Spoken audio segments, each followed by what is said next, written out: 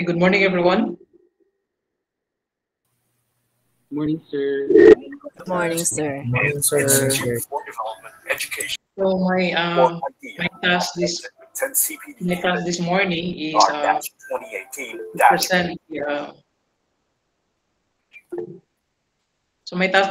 is to present the specific framework, specific model of blended learning, as part of our response to the to respond to response to address now the pedagogical needs of our learners, especially during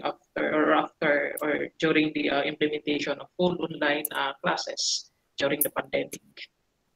So the presentation will be short, no? Will be short, and I hope after the presentation you can raise questions and clarifications.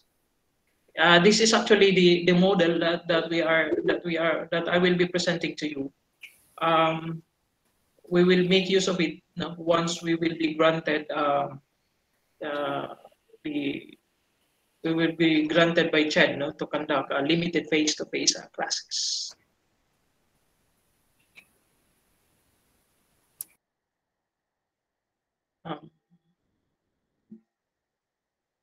So at the end of this session, no, the participants will be able to familiarize the online class as a model for the conduct of limited face-to-face classes.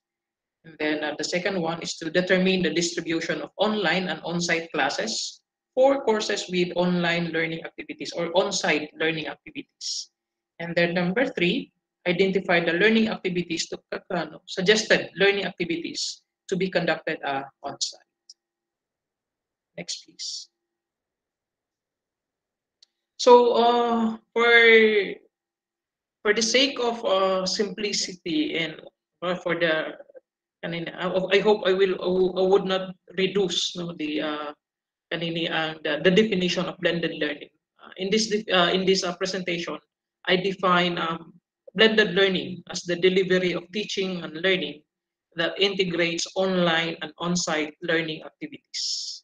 So during the presentation of Sir Ted and Nila Brother Gino and Miss Alex, no, as you have seen, there are a lot of models and frameworks on blended learning. Okay, and of course there are competing definitions, no, and perspective of what blended learning is ought to be. But for the sake of this presentation this morning, we define blended learning as integration, to and fro movement to and fro movement in conducting online and on-site classes. Next, please.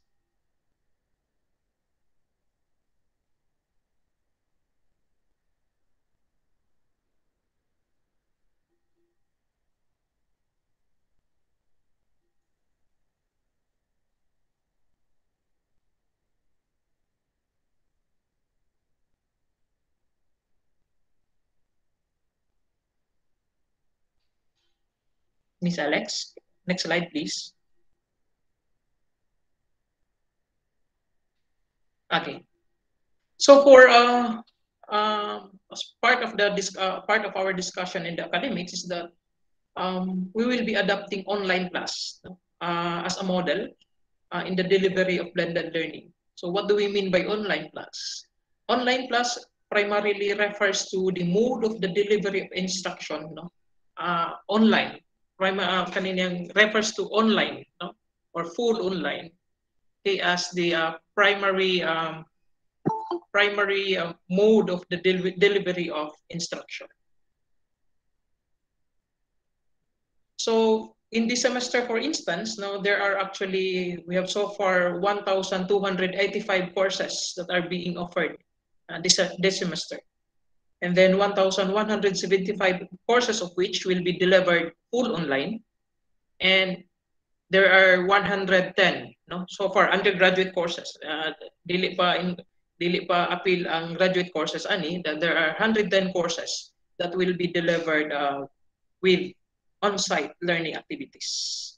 So that's around 92% of the courses this semester will be delivered full online, and 8% of that will have on-site activities or learning activities.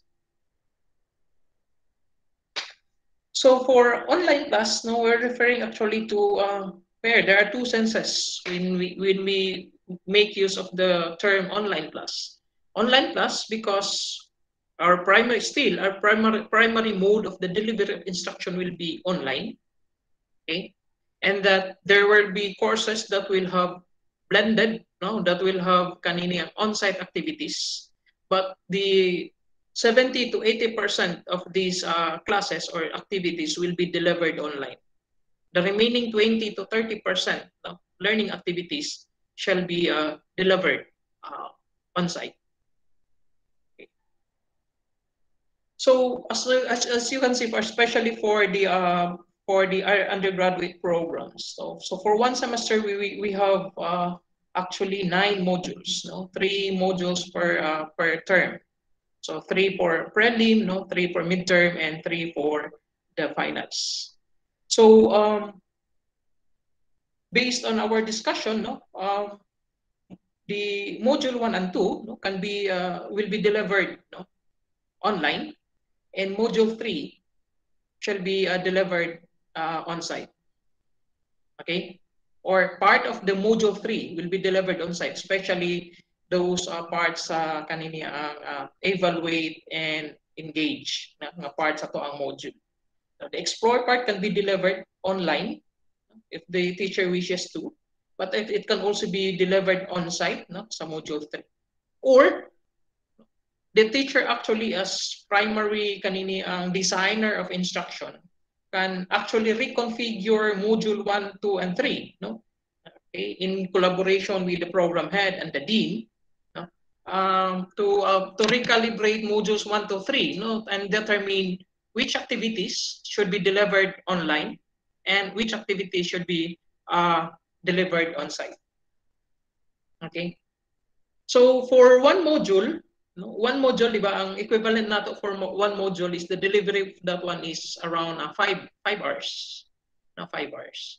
So for prelim, actually, we will be delivering the learning activities for 15 hours. Okay.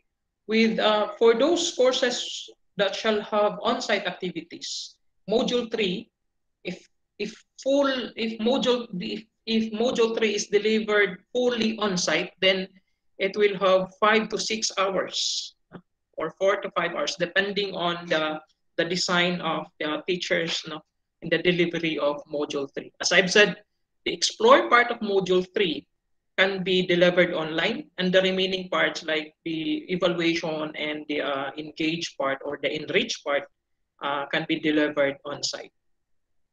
Okay.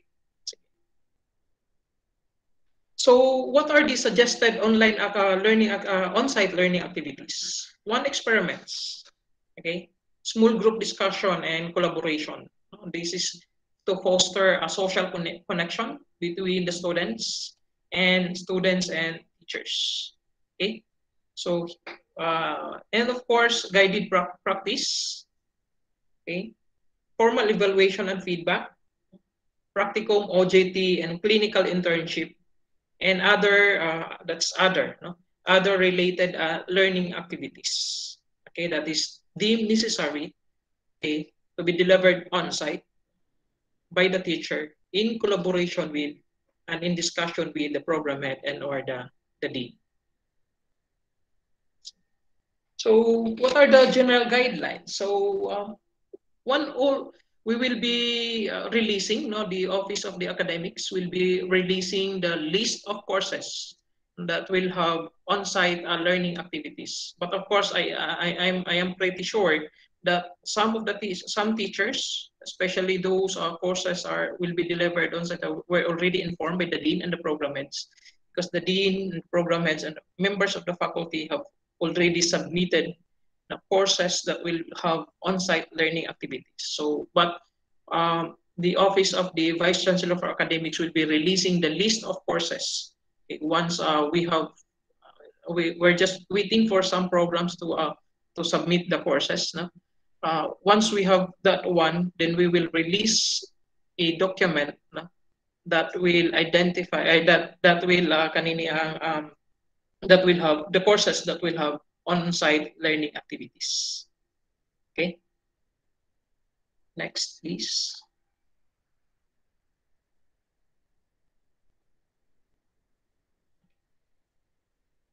On-site learning activities shall be scheduled at the 4th week of each month. Now, while synchronous and asynchronous, by synchronous and asynchronous activities here, I am referring to online classes, shall be conducted in the 1st to the 3rd week of the month.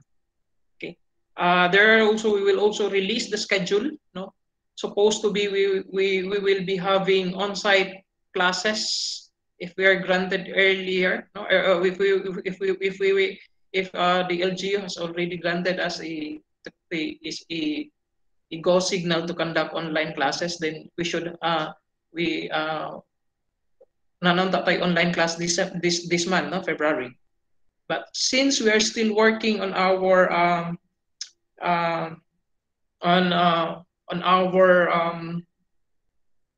physical facilities, no, retrofitting of our physical facilities, then perhaps we will have online or on-site learning activities by the end of March, April, and May. Okay, but for now we are preparing our physical facilities, and some of the students also have yet to submit their waiver. There are a lot of documents that needs to be collected. No, the field health number of the students or of their parents. No, their waiver. Okay. And of course, all students that will participate in on-site learning activities should be fully vaccinated. So those are the things that we are doing now, complying these documents. And once we have the documents, we have those documents, then we will submit the documents to the LGU. Once the LGU will give us a warrant to conduct classes, then we will conduct classes. Okay. And the third guideline is that no synchronous activities, meaning the teacher-directed online activity, shall be conducted at the 4th week of the month, no, to give way for on-site learning activities. And of course, the 35-minute teacher-directed online activity per week, no, for each course shall remain except in the 4th week. So it's a schedule sa on-site learning activities, walay teacher-directed activities, both for the general education and special specialized nga mga courses, major courses. Okay. So in other words, if we will have full implementation of the limited face-to-face classes sa mga courses, ang the teacher-directed activities will only be in the 1st, 2nd, and 3rd week of the month.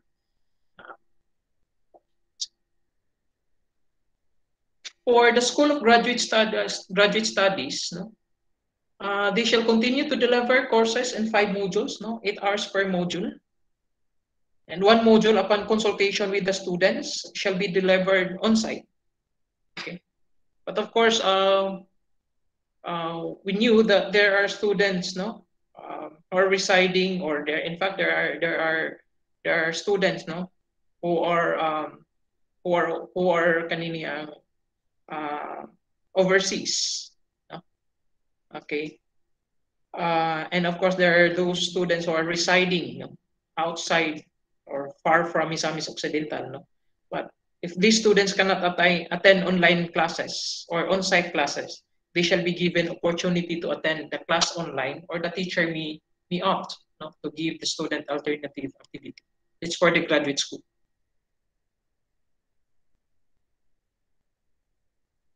So why do we design? No, why do we design this one?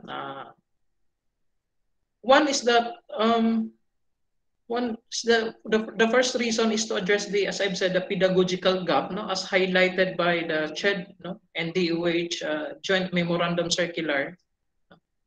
In 2021, actually, they have released 3 memorandum circulars. Now the CHED and the DOH have released 3 memorandum circular highlighting, no, that there is a need to address the pedagogical gap, especially for laboratory courses.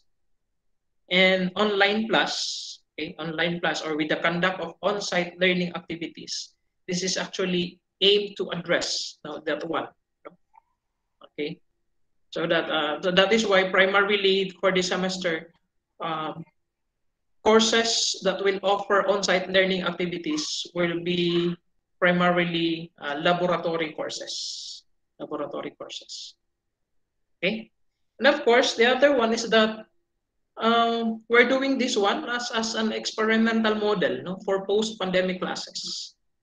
Later, siguro, we will be expanding the list of courses, no, or the programs or the colleges will be expanding the list of courses that will have on-site learning activities. Okay. Sige. Next.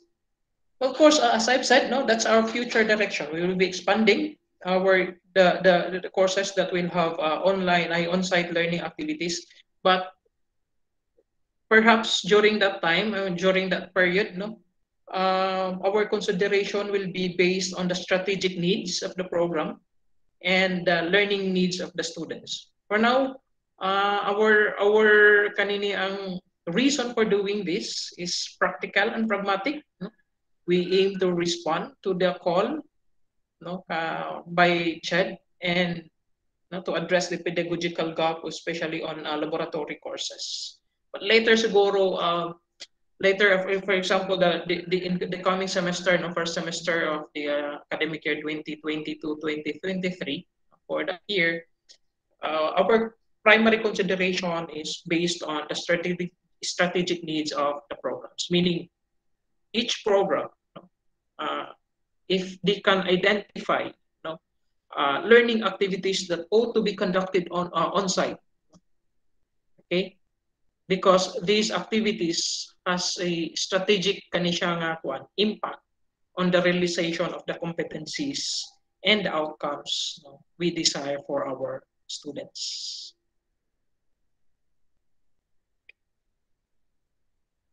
So that would be all. No, I'm now open for your questions and clarifications.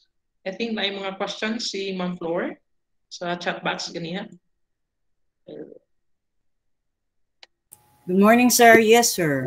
Yes, Ma'am Flor. Morning. Okay, you have already answered it, sir. Some courses. Yeah. But we would appreciate it very much if you will also release the guidelines to us. Yes, Ma'am Flor. We will be releasing the guidelines. No, while we will be releasing the guidelines once we were able to get clearance, no, from the local government unit in the Commission on Higher Education. But there is the one latest guidelines is the latest guidance actually says we just need to get the consent of the LGU. Once we have that one, it's de facto we can start conducting on-site activities. My first question there, sir, is that was not answered. So if we are going to meet if we will have on-site classes, how long would it be per course? That's one module, Ma'am Flor, and one module is 5 hours. But of course, it can be reduced, especially if the explore part, if the teacher decides to deliver the explore part of the module online. Then the teacher will only be conducting activities for evaluation or the engage or the enrich part of the module. But the whole module, if the whole module is delivered on site, then that's 5 hours. 5 hours straight, sir? The decision, ma'am, whether it would be straight or it would be divide siya for how many days will depend on the faculty in discussion with the program head and the dean. Because there might be conflict also in the schedule of classes. So I yes, ma'am. Yes, ma'am. Thank you, sir. Yes, ma'am. Yes, ma'am. Flora. Yes, ma'am. Celestiano. Good morning, sir, and good morning, everyone. In connection with what Ma'am Flor was asking in terms of number of hours, sir, yeah, as Ma'am Flor said, there might be conflict. At the same time, you were saying a while ago that Module 4 will only be for, I don't know, for the fourth week. Am I correct? The last week. So if all of us will be, I don't know, will be having face to face for module 3, will the 1 week be enough for the number of classes that we do have, especially that you were saying that it could probably be 5 hours? So far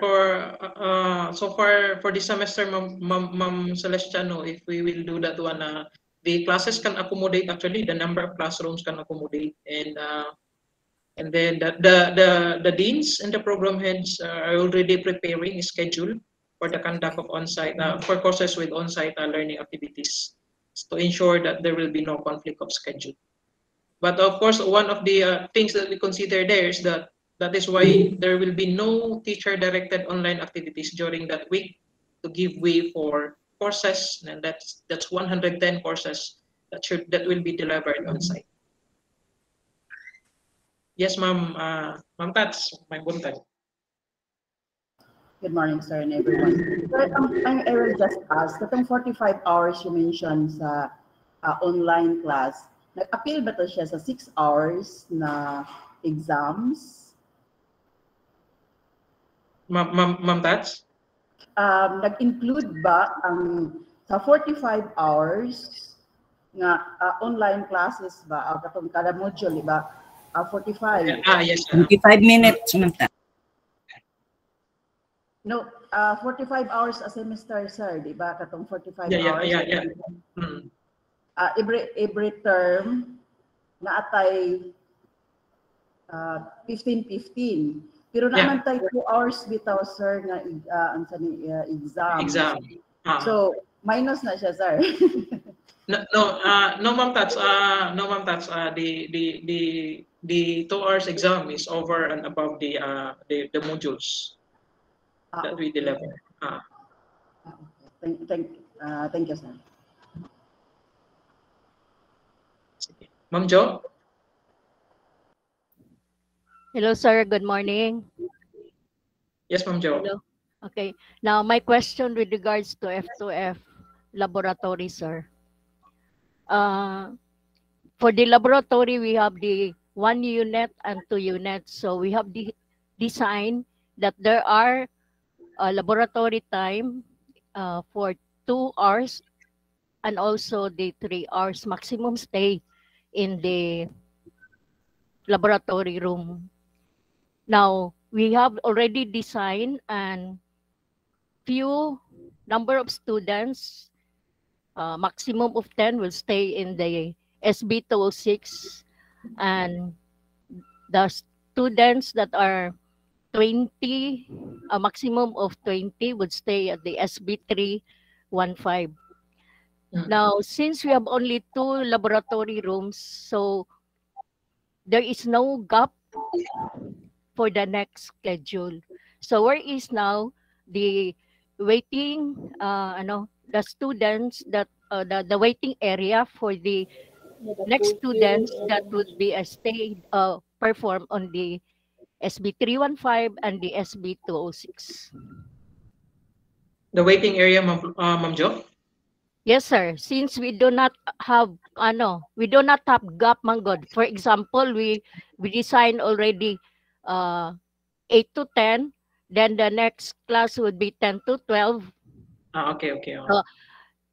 Of course, we would dismiss the class 15 minutes, so there would be disinfection in the room. But where is the waiting area for the next class? Kato bitong yes, Ma'am Wendy? Yes. Good morning. Probably we can discuss that concern, Ma'am Jo, in some other times in coordination with the GSO and the VP admin. Okay, Ma'am Ren. Kay your schedule man good ma'am is not a regular schedule unlike atong plain good nga 3-unit class Yes, ma'am. courses. Sige ma'am, your concerns ma'am are noted. Okay, thank you, Ma'am Ren. Okay, welcome. But our initial discussion is that ang kato bitong kung dili lang magulan kato bitong garden dito sa Ubos. Tapad sa chapel. So dito. That was theater in the woods no before. Shall be used for us as a waiting area. Kung mag-ulan, sir, no We class. will find na lang another answer kay in case magulan. Lagi in case magulan. Okay, Ma'am Dean? thank you, Sir Benji. Good morning, Sige. everyone. Regarding sa waiting or the queuing areas or bench, I suggest sa Deportivo kay okay ba ang Deportivo compared sa theater in the woods? Near siya sa laboratory room. We will discuss that one with the GSO kay mura na igipang butang ang GSO dito sa Deportivo karon nga time. Sige. Okay, sir. Thanks, Ma'am Tina.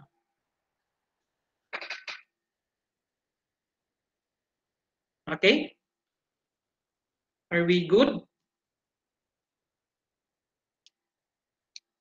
Siguro by mid-semester no the academics in consultation with the faculty can start the discussion on expanding the courses to be delivered, expanding in courses to how that will have on-site activities for the next semester. Yes, Ma'am Flor. Sir, will you also release a schedule of classes para no overlapping, no conflict, and also the venue? Yes, Ma'am Flor. Yes, Ma'am Flor. That's part of the document, Ma'am Flor. Okay, And thank you, sir. specific dates and the assigned classroom for each subject. Okay, 1 week raman ni siya, sir, no? Yes, ma'am. One week only. That's 4 days. Actually, that's 4 days because we will not be we will not be using the Wednesday. So Monday, Tuesday, Thursday, and Friday. Initially, the part of the discussion is that the Monday will be used for the Monday. No, ang mana sa school will be the first year students. Tuesday, second year. Thursday, third year, and Friday, fourth year. But of course, we might have some changes on that plan based on the number of students that will be coming on the campus. But the deans now are preparing the schedule of classes that will have on-site learning activities. Actually, mga deans nagsubmit na actually. Kaya ang conflict sir sa Gen Ed ra ba no? Kasagara. Wala naman floor kay wala may teacher directed activities during that time. Yeah, ang mga lab classes, they might have in conflict with other courses.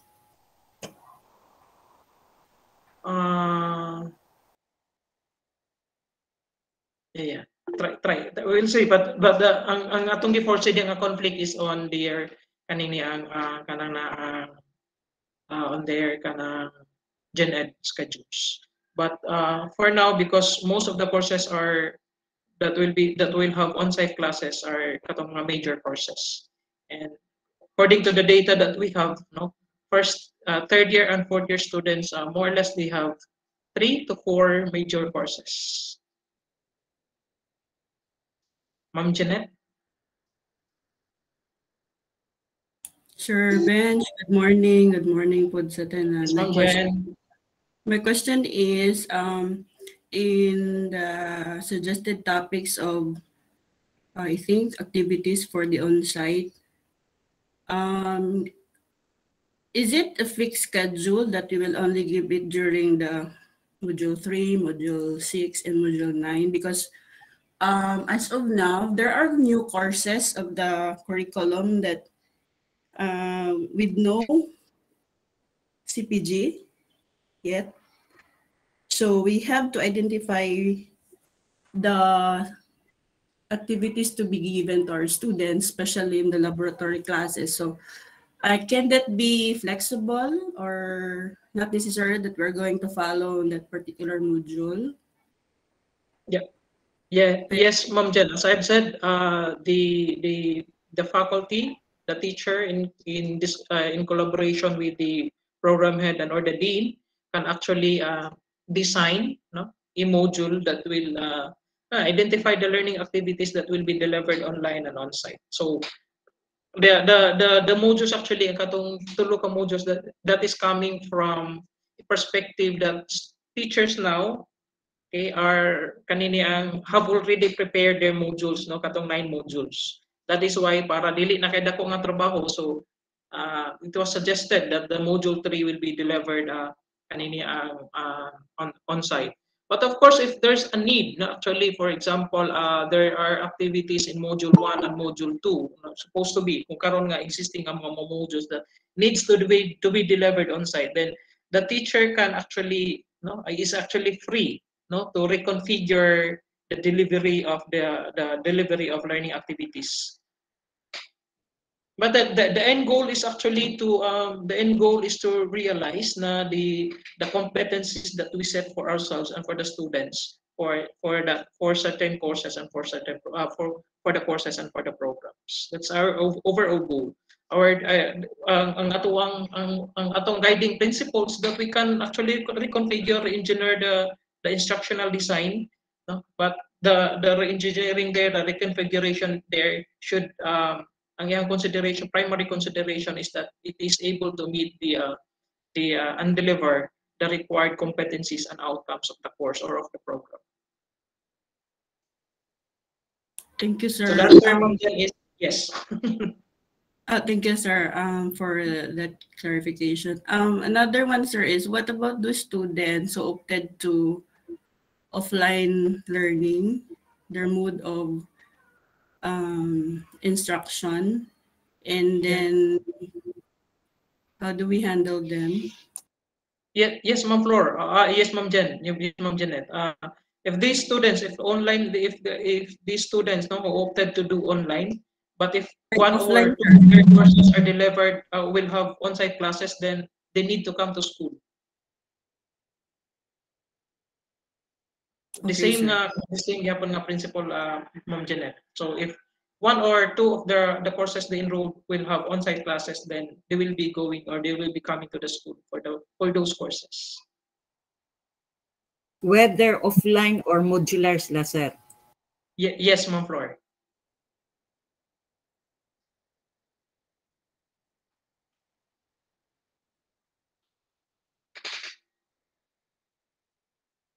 Okay?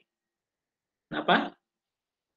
Yes, sir. Actually, sir, we were giving an orientation to our IT students last week with regards to this limited face-to-face. Now, one of the concern of the students was, what about if in their level of COVID cases will raise to 3, and then in our province will be lowered to level 2? Will they be allowed? Then when they pass the border, of course, they are required now to submit antigen within 48 hours.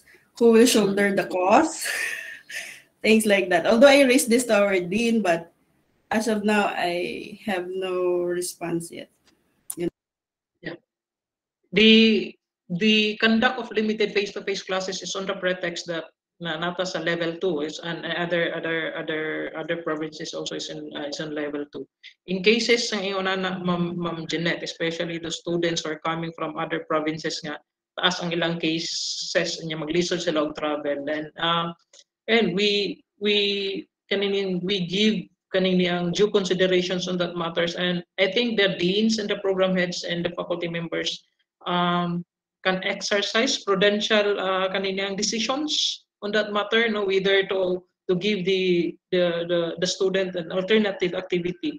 So our primary consideration is that the health and safety of the students, that's part of it, no. That's non-negotiable. No, we will not raise the health and safety of the students in lieu of on-site classes. Okay, that's non-negotiable. So if it's possible to have a alternative activity, then that would be good. But of course, if Misamis Occidental and the neighboring provinces where our students are coming from is on level 2, then we expect as a general guideline that students come to the campus for on-site classes.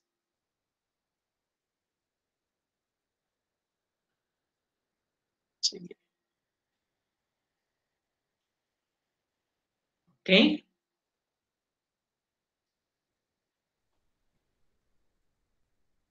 So if wala na, daghang kayong salamat. Daghang kayong salamat. I think we're good to have a break na siguro.